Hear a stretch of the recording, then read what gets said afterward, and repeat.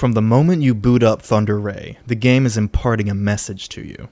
You're greeted by Ray's earnest and intense glare.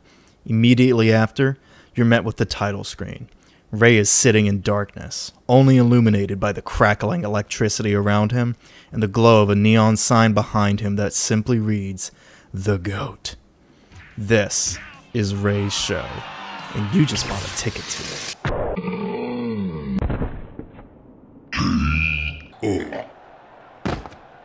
It would seem that I've accidentally created a theme with my video game review series. I keep talking about indie games that are putting their own spin on a recognized franchise. I don't know how this has happened thrice now, but regardless, it'll be interesting to see what the final statement on this game will be in comparison to the other two. To catch you up, I said Freedom Planet 2 surpassed its inspiration, and Assault Spy was a fresh twist on the genre with surprising new ideas, but had a few flaws that held it back from reaching the same heights as its inspirations. If you couldn't tell by the footage so far, thunderray is very much heavy-handedly, obviously, aping Punch-Out. I don't need a montage to show you this either. If Nintendo released this game and called it Punch-Out 5, no one would question it.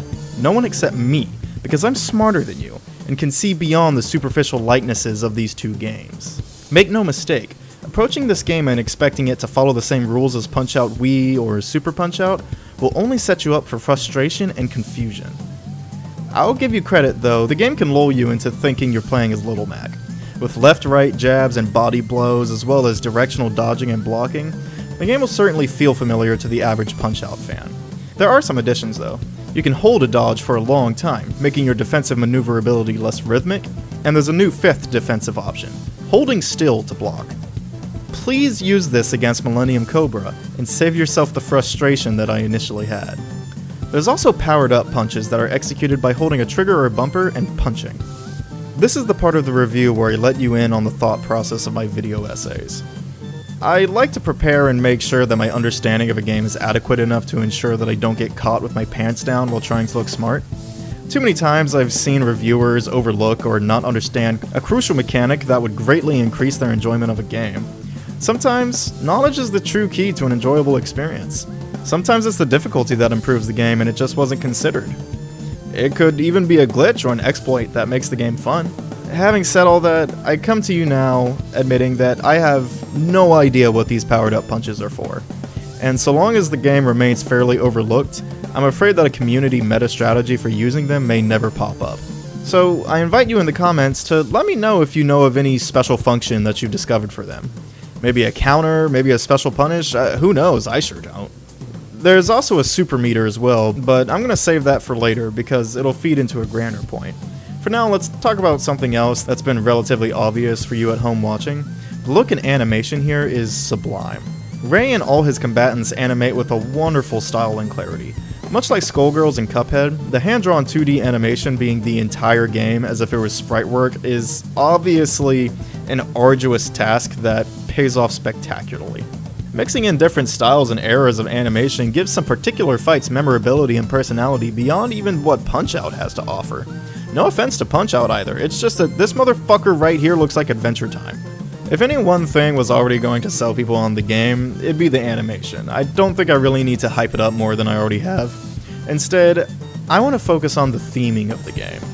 This is why I really made this video, because that confusion from Punch-Out players feeds into the theme of the game. Let me set this up for you.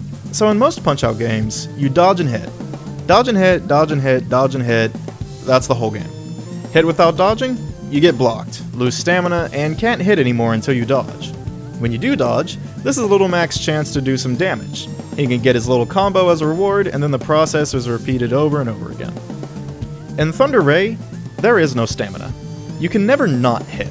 Ray never gets tired, he never needs to take a breath, he can just keep punching, blocked or not. What may seem the most bizarre though, is the fact that you can't counter-punch. After a successful dodge, you don't get a free combo.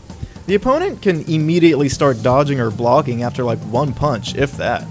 The core of Punch-Out is gone. What are you supposed to do? Hit and dodge. Not dodge and hit and dodge. Because it doesn't matter if they block or not. They'll take that chip damage. And they'll get hit by half your punches. And you know why? Because this isn't Punch-Out. Thunderray is not the underdog. He's the champ. He starts out as the champ. This is the story of the greatest boxer of all time finally getting to let loose on some alien villains. Ray doesn't ever need to stop punching. His furious barrage is unending. He'll only stop to hold a dodge and make the opponent feel stupid. He read that shit. He's just better. He's him. Little Mac has to use the power of his opponents against them, taking advantage of their giant flailing limbs to counterattack. Ray doesn't have to use such countermeasures against his opponents. He has all the strength he needs to overwhelm his opponents. When Mac finally gets a knockdown, he limbers up, stretches, hypes himself up to recover his health. All Ray needs to do is play to the crowd. With his now iconic in my mind, "Ho!" he ensures the entire audience that his streak will not be broken. Little Mac can only unleash his super moves by finding the perfect opportunity, the perfect weak spot on his opponents, and he can lose his chance just as quickly. Ray, on the other hand, he has a super meter. One that gains with every hit, dodge, block, and whiff. Doesn't go away. It's always building. Mac has to scrounge and scavenge for his super opportunity, but for Ray, it's inevitable.